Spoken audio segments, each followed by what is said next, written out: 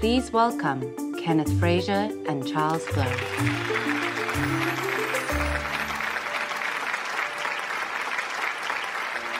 So let's start by talking about Black maternal mortality, which is something you care about. Yep. Black women, 3 or 4 times more likely to die during pregnancy or childbirth than white women or Hispanic women. In New York City. Yes. What are you doing at Merck to address that? One of the greatest forms of injustice in our society are the health disparities. You know, in a company like ours, we celebrate all the new ways of treating and curing and hopefully preventing disease that come through sequencing the human genome. The reality of the world, though, is that your zip code is more determinative of your health outcomes and your life expectancy than your genetic code.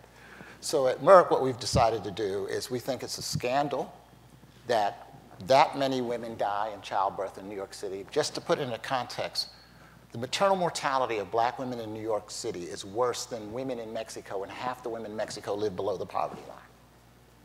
And so we have to say, what is it that we can do as a company that has a lot of brilliant scientists, focus on the practice of medicine, to start to treat this differently? And there's a number of issues that drive this. There's the physiological stress of the lived experience of being a Black woman in America that puts them in a situation. There are issues around diet and nutrition, but also there are issues around how those women are heard when they go into the medical system, right?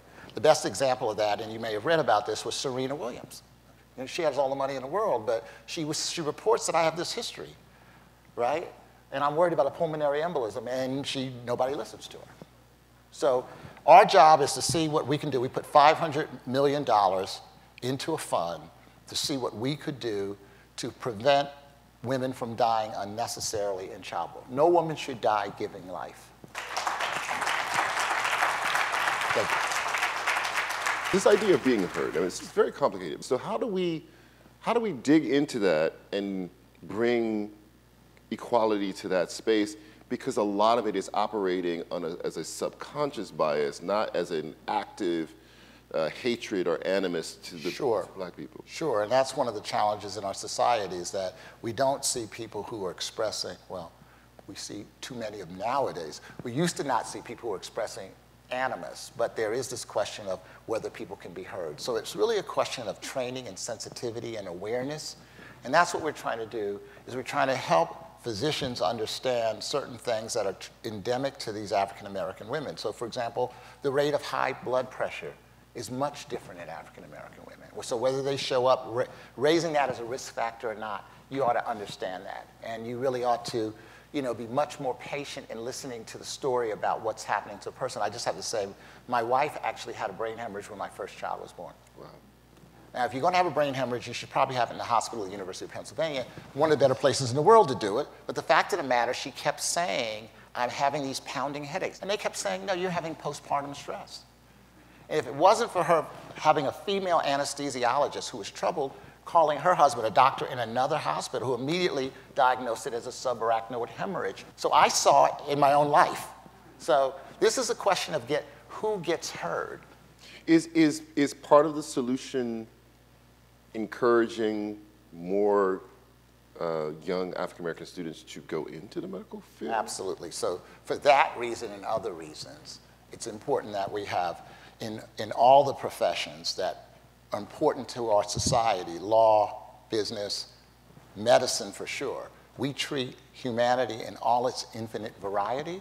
If we don't have people who actually represent the patients, I don't know how we can actually have a just and effective medical system.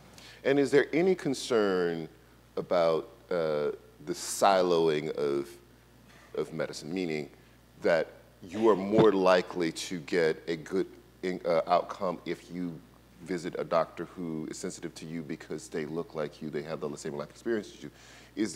Do you worry at all that becomes the norm, that I am now doctor surfing to find a Black doctor because I'm Black, I'm doctor surfing to find a Hispanic doctor because I'm Hispanic?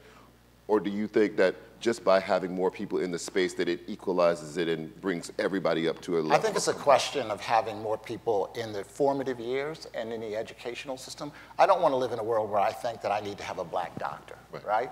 I think it's a question of making sure that physicians, no matter what their color are listening to conversations that their patients are having. These are issues for women, by the way, irrespective of color. It's the same kind of issue, and we've just got to train physicians to be much more open and much more willing to listen to what's happening in front of